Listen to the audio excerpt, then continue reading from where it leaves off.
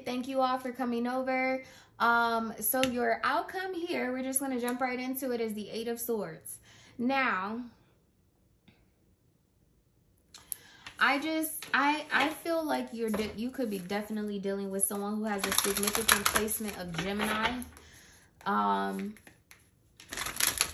Because they seem caught up in their head, but I don't really feel like it's you. You seem to have been taking on more of a confident, fiery, this how I'm coming, I'm moving forward, either way type of energy. Both of you guys could be air signs or have some significant placement of air. Show me Libra's perception of this being their outcome. Show me Libra's perception of this being their outcome. He don't want you anymore. You have withdraw here, yeah, see? You have shadow and withdraw.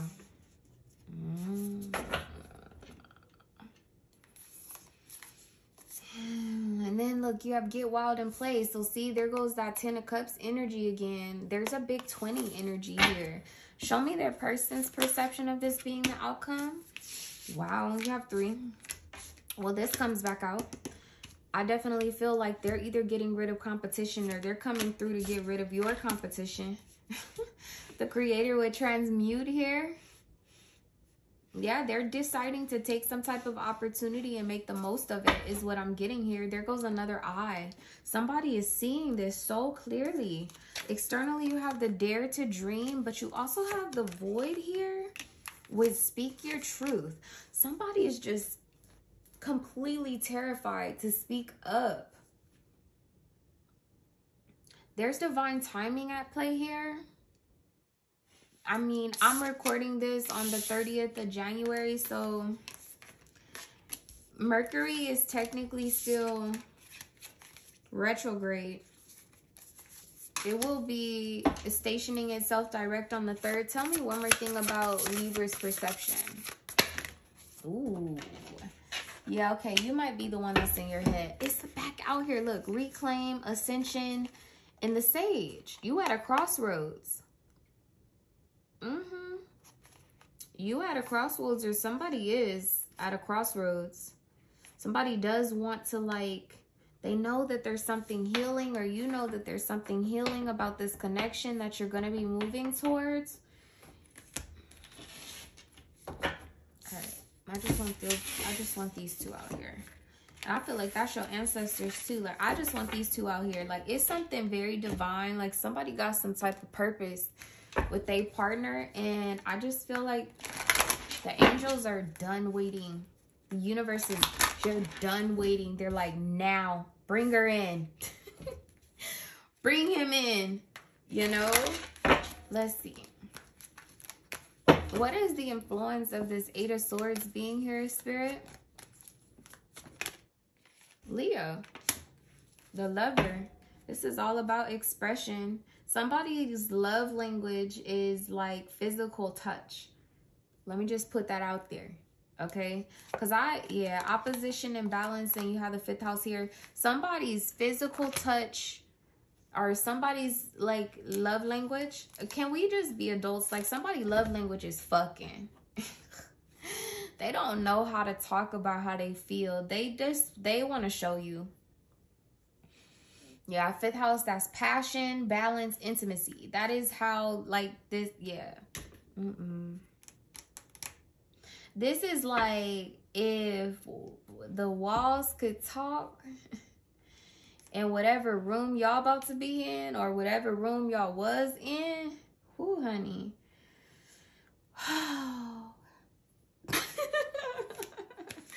This is a really, really sexy energy. Now, I don't want you guys to get the wrong idea about this person, that they just like, they just want to get in your pants. I don't really sense that.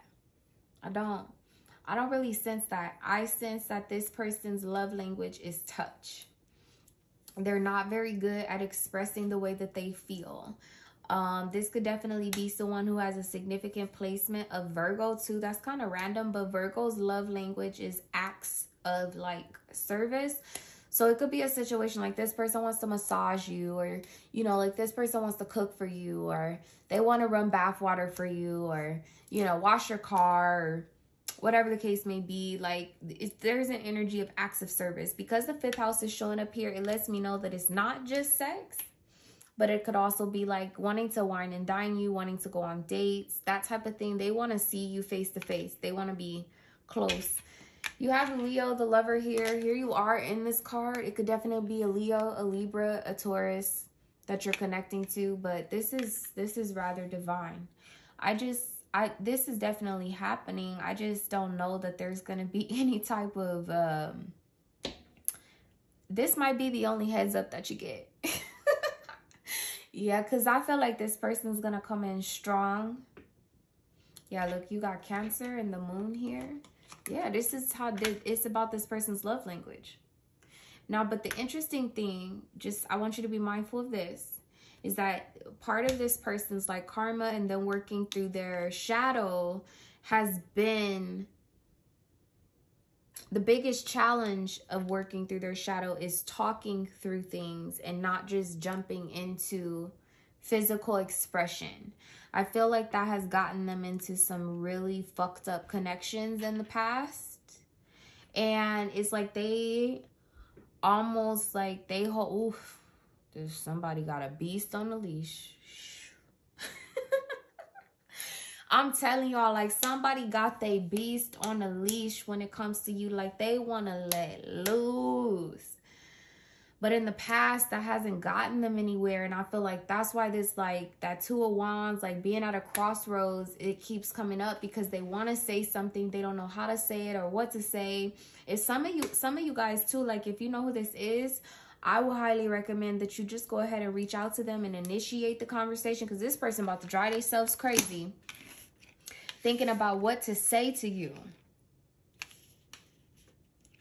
Yeah, like their emotions, that's what they're working through, that part of their shadow, expressing their emotions. Because that's also what Leo is about. It's a very expressive energy. It's very like extroverted. But everything about this person is extroverted except for their emotions, how they genuinely feel. They only really know how to show you. Okay. I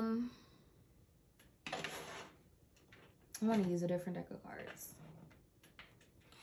Spirit, can you tell me more about the 9 of Swords being the outcome here? It's the Lovers. Oh, it's the 6 of Wands and the Lovers. This is Jupiter and Leo. You got Gemini here. Wow, Libra. Oh my God. And you got the 6 of Cups on the bottom of the deck. My stomach keep dropping, y'all, with the Emperor. And he came out in the previous reading, but I think the camera had cut off. Man, this is like I get like this the strong silent type. This person is studying you. There's an energy of them sitting on the sidelines. I also feel an energy where one of you is ahead of the curve as far as working through your shadow, and one of the other one of you is not. Hence, there's somebody sitting on the sideline, like waiting on someone to come the rest of the distance. How does this make Libra feel? 8 of Pentacles. Oh my gosh, y'all. I'm trying to get grounded. This is the Chariot in the 8 of Pentacles. Y'all, what fell over here? You got the 10 of Pentacles, the 2 of Wands, the Queen of Wands. Something went wrong with wherever they like currently live. My stomach keeps dropping. Yeah, you got the Mother of Fire and the Daughter of Fire out here. Hold on, y'all. Let me pick some of these up. This shit done fell everywhere. This is like, ooh, somebody's gonna, this like a word vomit. They gonna go from saying nothing to everything. Well, I hear I don't know why I'm hearing Cat Williams. Everything. Everything. Everything. Everything. Hold on, y'all. These cards went everywhere.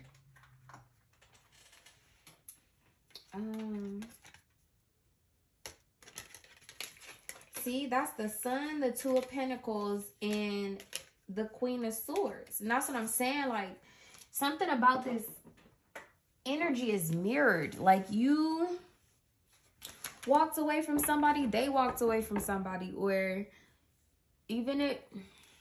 Yeah. Tell me more about the Chariot and the Eight of Pentacles here. This is working out in everyone's favor. Yeah, with the Ace of Wands. This is happening. This is working out. Yep. This is working out. You have the Nine of Pentacles in reverse with the Hangman and the Two of Cups. Somebody is still, like, there's some last few loose ends to tie up, is what I'm hearing. Yeah, Judgment with the Page of Swords. Like, yeah, there's, with the Wheel of Fortune, there, that's the last, there's some last, I don't know why I heard the last straw. What can Libra expect from this person? A truce, Four of Swords. Whoever this was that was in, like, some space of, like, banishment, they're coming forward. There definitely could be some type of apology. This is Jupiter in your sign, Jupiter in Libra. So it's definitely some sense of expansion on your behalf. It could be definitely expansion in the 4th house as well. So for those of you who do not want to get pregnant, wrap it up, because Jupiter in Libra, this being the number 4, it could be expansion at the house. This is 5th house is about children. You have 8th house intimacy here. I done already told y'all that this person love language is fucking. You got the High Priestess here. I know I'm right. Ooh, beast on a leash. Y'all look. Somebody about to unleash they beast on you. Look. King of Swords with the Star. Somebody got a bright idea about some sexual healing. Oh, y'all, I'm gonna have to get out this energy. It's a little too sexy for me. I'm too sexy for my... Okay. That's what you can expect. Who can Libra expect? Who? 3 of Cups. Tell me one more thing about this. The Magician's coming out of an issue with the 10 of Cups. This is a dream. My stomach keeps dropping. It could be, I get Pisces.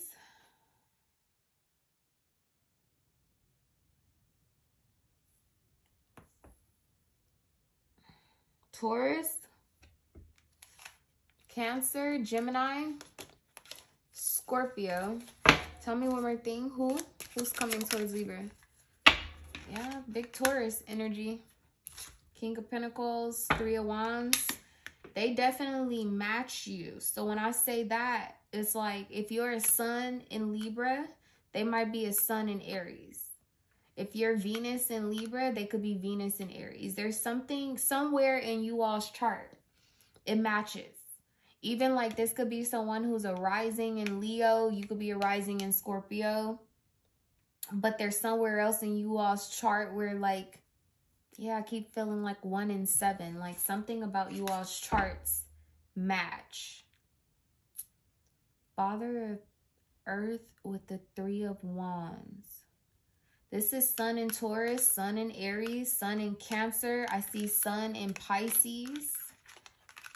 They have some other significant placement of Gemini as well, but I don't feel like it's their main sign.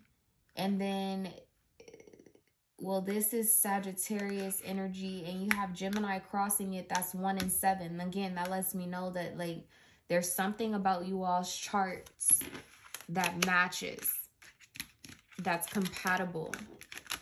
Hence, like, your love language might be to receive acts of service, and this person's love language is to give acts of service. There's something very balanced here, but y'all not talking about it. With all these swords being here, like, down as the outcome, tell me what Libra's next action should be towards this person. Nothing, baby. You definitely are in your season of receiving. Don't you make a move. Look, 8 of Wands, here they come. They coming in fast, baby. They is coming in fast. King of Wands in reverse with the Devil. King of Wands in reverse with the Devil. Yeah, see, this person hasn't come forward yet because there's an energy of like wanting to respect you. And they feel like if they come in, how they feel in my head, my crown chakra just start hurting. They feel like if they come in right now, again, like that, letting that beast off the leash, they don't know that, yeah, they trying to do the right thing with the Hierophant here. I'm sorry, I'm giggling, y'all, because I'm sitting here telling y'all that they trying not to let the beast off the leash, and then Spirit gonna show us the monk. They everything but the monk, okay? No disrespect, but this person can't wait to come up out them robes, okay? I'm just saying. Tell me one more thing about the action Libra should take with the Queen of Swords coming out as an issue. Yeah, 10 of Pentacles. This is an energy of waiting on something to ripen with the 2 of Wands. I don't know if it, I think it probably I don't know if it had cut off in the other reading, but I was saying that there's like a energy of like somebody, there's an interception. This is like seeing somebody where you didn't expect to see them, or someone calls you when you least expect it, or they call you at like a weird time and it catches you off guard. Like somebody calls you at work and you're like, oh shit.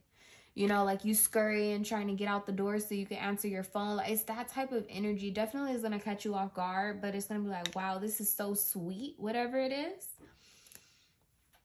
Because something about the time is perfected. Yeah, you look, the Sun, the Ace of Cups, and Strength. Okay, I like this energy, which is why I keep reading it, but I'm gonna have to get on. Tell me what type of actions this person is planning on taking towards Libra. What actions are they? Yeah, this is the Page of Cups. There's a surprise. Emperor with the 6 of Wands back out here. There is a surprise. 8 of Pentacles, 6 of Cups back out here. They're about to let that beast off the leash. Don't say I ain't tell you so. Do not say I ain't tell you so. Okay, I want to pull you guys a couple more of these. Look, love and success. This is a 2 of Cups energy. I'm gonna pull you guys a couple more of these just to see like how this conversation is gonna look later on. Rather it's an energetic conversation or an actual like verbal conversation before you and this person. Throat chakra. I got a big ego. Could definitely be dealing with a Leo. About to let that beast off the leash, and then you got 10 into the garden. Yeah, this person is really, really trying to stay away from you. It's counterproductive. Look, crying I'm telling you, crying confidence, like, ooh, Libra. Can't hide your reflection. I'm telling y'all, there's a mirroring energy. Something about y'all charts match. Something about y'all energy matches. Look, heavy on the mirror. This person want to see you. But again, like I said, for those of you who know, like, this is a Leo, or you know that this is someone who has like a significant placement of Gemini, and they might be like heavily affected by Mercury retrograde right now. Even Aquarius, it may be in your best interest to go ahead and reach out to them, even if it's casual. But because see, this 2 of Wands is like, there is an energy of like touching base. Thank you, Spirit. That's what I get off this card. It's like an energy of touching base with this person, but still staying in your energy and being very mindful of your worthiness. I just want one more, Spirit. I just like these cards so much. Look, a surprise, a gift, a gesture. And then you have facing the shadow. I'm telling you. Somebody, go get it. I really want to say that this came out in Gemini's reading. And this one too. If you're dealing with a Gemini, you might want to go and watch their reading.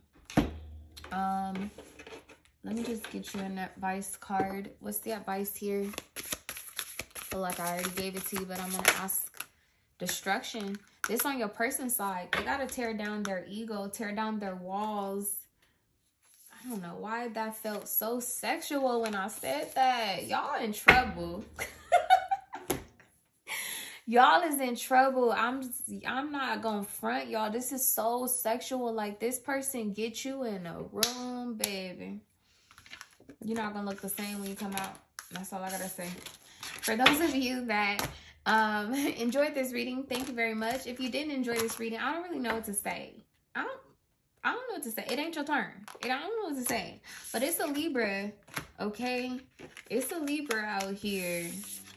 Yes, I'm so here for this. Let me not even play with y'all. Let me show y'all it's love here on the external part of this deck. Okay? So anyway, Libra, thank you so much for coming. And I hope to see you guys again. Goodbye.